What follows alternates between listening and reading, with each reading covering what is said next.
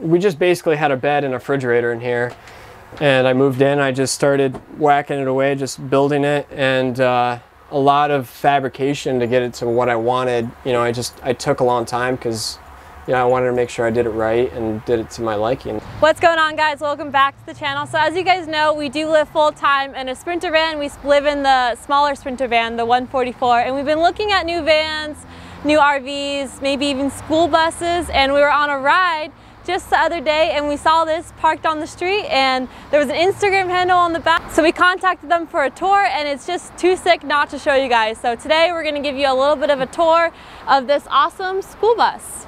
Hey, my name is Kyle, I'm 25. This is my pup Soph, and we live in this school bus with my girlfriend. She's currently doing schoolwork. And this is a 1998 Detroit International. I bought it in Texas from public school district, Higgins, Texas. And I drove it back to Michigan. It was a fully functional school bus at the time. And I retrofitted it into a RV, full-time RV. The first thing I did, I ripped off all the seats and I raised the roof 8 inches. So I completely cut the roof off and I added this paneling, 16 gauge, galvanized steel paneling. All the rivets and everything was hand done by me. The only thing that we subcontracted out was spray foam. And the hardest part of the lift was the cone. That's all steel as well. And then the next thing that we did was we painted the bus. And that took about 2 weeks of prepping, hand sanding, did a epoxy primer and then the two-tone. We ended up swapping out the tires to 11R because they discontinued the size. They were 9Rs. So we went up to a BF Goodrich cross control, which is basically this tire is like the largest tire on the market. It's for logging trucks. So we intended, when we started building the bus, we intended for mountain use. I did a year of ski instructing out in Beaver Creek, Colorado. So I wanted something I could live in a parking lot during the winter without any hookups and being able to go through all that through passes and snow. And so in the back here we've got, this is our logo, or Big Betty. I named it after my grandma. So Bumming with Big Betty, we're ski, surf bums. And right in here, this is kind of a mess, but this is our like garage. So we've got 2 100-gallon water tanks that are right here. We've got our Battle-Born batteries. They're all kind of smushed back in there. Just, you know, tools, a lot of stuff we probably don't need. Gallons are hidden in here? Yeah, so these are 2 tanks right here. Oh, wow. Yeah, this is, I built it myself. It's just a 1x2 steel tubing, all hand weld. My grandfather, who is a huge help in a lot of this, he had a welder on hand and he helped me. This was one of probably the trickiest parts after I built the whole deck up here. So one of the trickiest parts was kind of getting this level. I wanted to make sure that it had enough space, you know, to get up and you're not going to bump the bus. So up top, we've got, this is a 7x10 foot deck. It's all steel construction, and then this is cedar. I just have to refinish it. We kind of experimented here and there with some stuff. We really should have stained it, but and then we have 1,000 watts of solar up top. Just Amazon buy. I think they were like $120 a panel.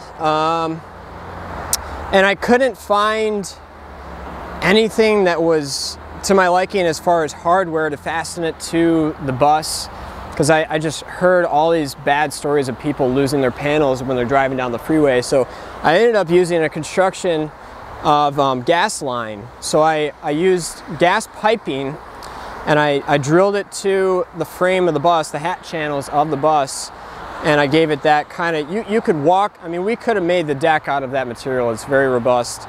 We've got our little chimney here for a wood stove. That's those guys out in Idaho, tinywoodstove.com. They make an awesome product. It's a dwarf stove. We've got the 4K, cranks out some crazy heat. I just kind of hand fabricated this just out of stainless steel piping, just kind of bent it all up. It's actually from like hydraulic piping for like big rigs and stuff. So that's kind of our surfboard rack. Just a little lock system here, and then we've got actually high volt up here, just in case you wanted to like chill up here, you know, bring your laptop, you know, have a cup of coffee. So these are all these lights are from Costco. We just kind of threw them up here. It makes a nice ambiance. And then I could show you down below. Shoot, we have to get down. Yeah, so I'll get halfway and then I'll pass it maybe. Our 30 amp inlet there, that's for if we want to charge up the batteries. We haven't used it.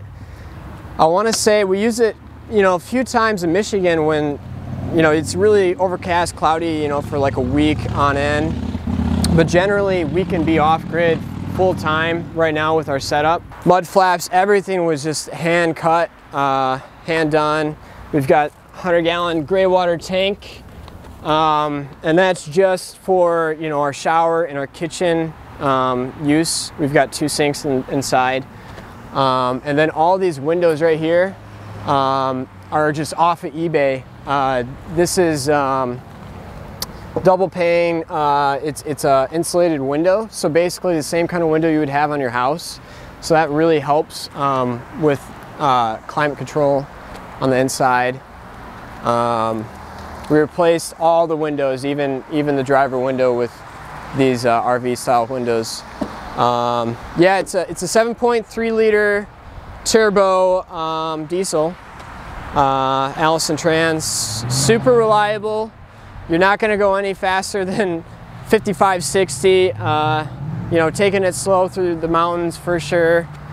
And once we get into here, we really kind of cleaned this up. This was a big mess because we actually have about 5 inches of subflooring, radiant tubing in the floor, 4 inches of insulation, rigid foam underneath, and we just cleaned it up with this hardwood. Yeah, this is a tobacco acacia hardwood floor. It's pretty good, pretty durable, you know, weather resistant, tropical wood. And then this is all cedar from, I've got some friends in Michigan that are Finnish and they remodel, you know, saunas. So this is all old sauna wood. I want to say like it was like from a sauna from like 30 years ago. So we hand planed every piece down. Took me probably 10 hours to do, honestly. And then, so we've got the kitchen right here. We've got my full-size refrigerator. This is just Samsung from Home Depot. You know, like it's a $400 refrigerator. We got in and out shakes in there, chilling in there. So I kind of, you know, I built the bus. So that's an actual fridge. This is a fridge. That's not this like is a 120 Dometic. No, this is a full. This is a full fridge, bro. Yeah. That's awesome. I mean, we love our smoothies. We love, you know, we wanted to have like frozen fruit. That was kind of. It's not so much about the fridge. It was about, you know, having all that fresh fruit. We used these safety child lock devices to lock your fridge in place when we're driving down the road. This is our just Dometic RV stove oven. Oh, you have an oven. Yep, and 3-burner, 9 BTU. So we've got these 2. That was one of the very hardest things I have to say about this build was we've got this 100-pound propane tank that we put mounted fixed permanently underneath the bottom of the bus, and we ran this gas line, iron gas line that goes underneath the bus, and then one shoots up right here, one shoots up right here, and we've got 2 valves. So we've got actually, you know, hot water heater. This is kind of messy, but we've got a hot water heater. That was like a temporary situation because once we get our radiant flooring all set up, our hot water is actually going to come from diesel. All the construction of our kitchen is ply. Everything was just just built. I got these AccuRide drawer slides for everything. They're used in like fire trucks and ambulances and stuff like that. So they're rated like for 150 pounds. You got, it kind of gets messy after you go down there. Tech drawer, we got pots and pans over there. And then we've got, you know, recycling bin, garbage bin right there. Butcher block, teak countertop. This is the wood stove I mentioned before. This is dwarf. These guys are sweet. You get like a little fan that spins normally when it's hot. And so how hard was it installing the wood stove? it wasn't too bad. You know, there's a few things you really do want to pay attention to all your guidelines. Because I've just seen some nasty installs and it can be super dangerous, you know? So that was our key element, was safety, right? Like we wanted to be safe in this space. Took all the precautions, just make sure you got your distancing. This is a heat guard, or some would say, you know, just, yeah, a heat guard, I guess. And that's just, you know, we picked, a lot of this stuff is actually reclaimed, like I said, like the ceiling. This is all pallet wood. This is from a barn, and I just kind of made a design into it. And you did it all yourself? Yeah, all myself. You know, everything like this. This is all just, this is pine that I burned. It's a Shusai band method, an old Japanese method. Same with this. This is a cedar door. Opens up, and you got your shower. It's still wet from this morning from washing off. We got our wetsuit in there and composting toilet. That's Airhead. The shower's huge, dude. Yeah, you didn't see this? Oh no! Oh, what are we doing? Hannah, come check out the shower. This thing is so awesome. Yeah, dude. Yeah, this is. I mean, you could do this. And you what could do type this of on a toilet is van. that? This is Airhead, dude. These are the best toilets. Do not get Nature's Head. I'm telling you. I shouldn't say that. No haters. This is a Airhead all the way. This is what they use in yachts.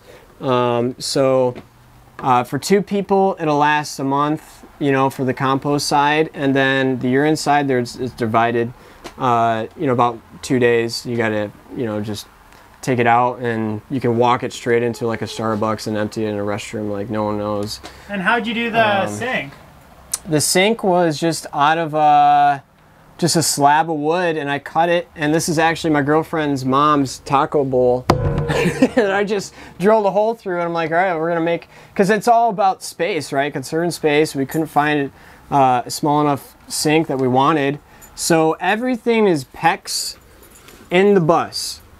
Up until this point right here, because we couldn't figure out a way to run the lines in the wall through here for the shower. So I just wanted it to be exposed, not so much just for the looks. So we ended up just doing copper because it's not going to freeze. That's the one thing you got to worry about, is like lines freezing in the winter. For here, we wanted to try to find a place for everything.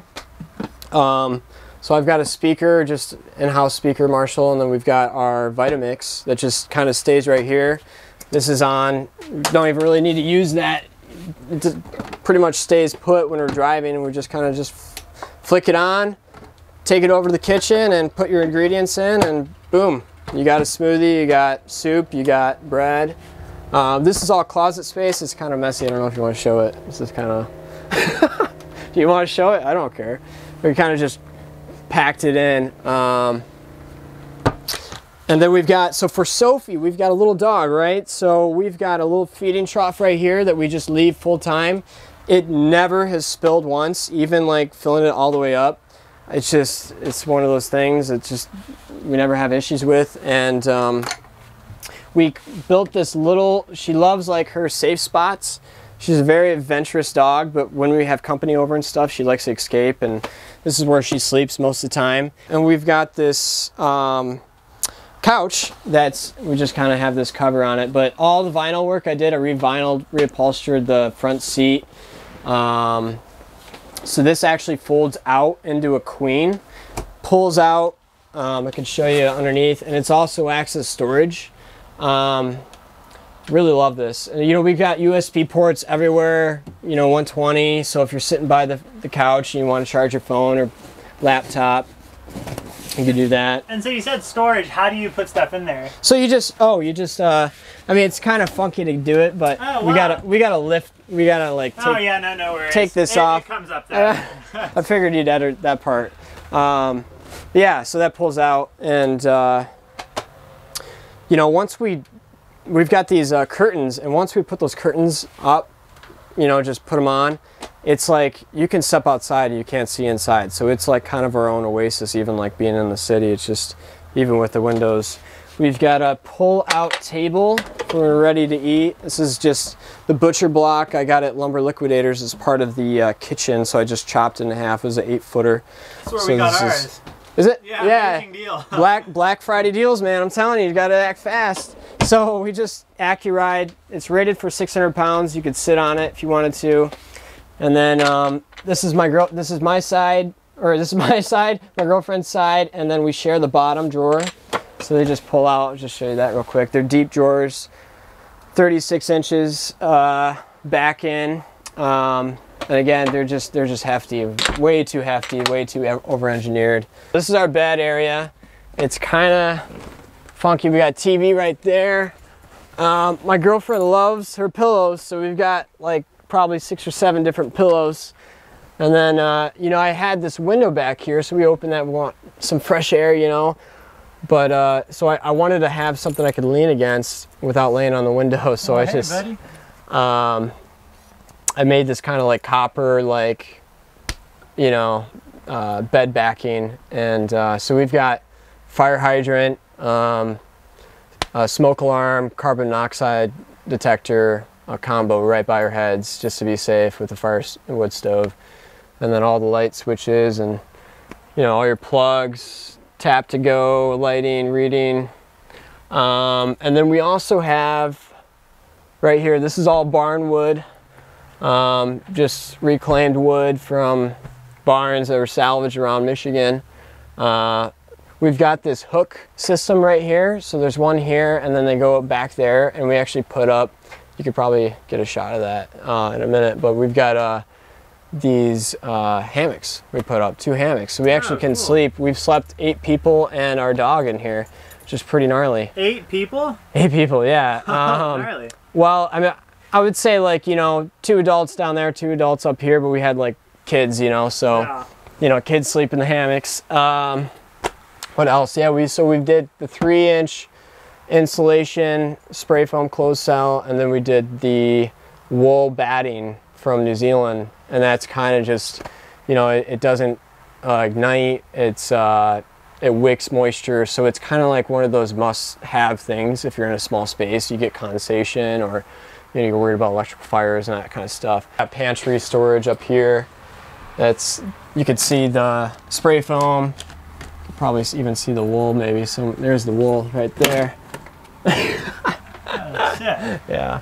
In terms of driving this thing, pretty straightforward. There's a lot of controls here. Yeah, I kind of hardwired in some stuff. So this is lighting for up here when we're stopping at a gas station.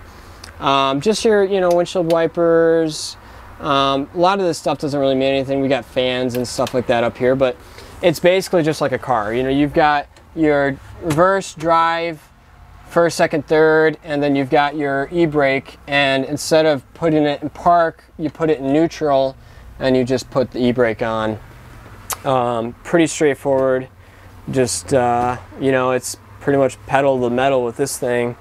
And backup camera, we put in a stereo system. You know, you got your, like in a plane, jump seat, it folds down. Oh, wow. Yeah, so that folds down, and then we've got, we're trying to figure out spaces to put it, but I just kind of shoved our backpacks in there. Yeah, so this is, you know, your shotgun seat. I wanted, you know, be able to have someone sit up with me, you know, when I'm driving across country, so just fabricated that bad boy in. How long have you guys been living in this then? I've been in this for 8 months now.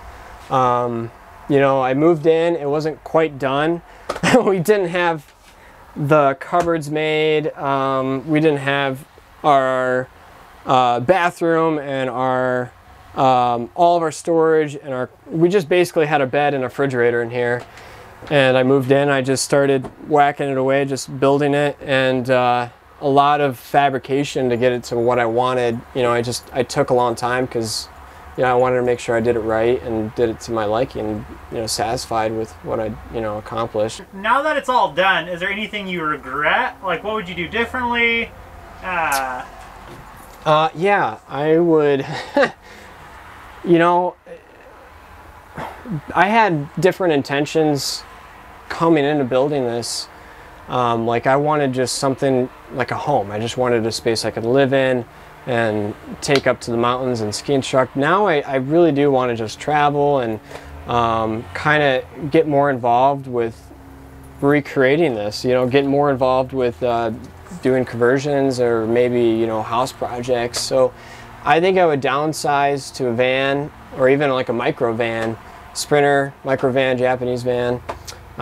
Just too much home for me. Like, you know, this is perfect for, you know, a family or a couple that, you know, are just starting a family.